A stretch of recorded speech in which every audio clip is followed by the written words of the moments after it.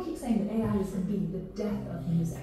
Technology causes turning points in history. We've seen it happen countless times, and I think that we're in one right now for music. The stakes are high. If we get this wrong, we could jeopardize how human musicians make money and art. But if we get it right, we have an opportunity to leap ahead in how we as humans get to express ourselves. That might sound like hyperbole, but it's not. This is an extremely complex and controversial topic.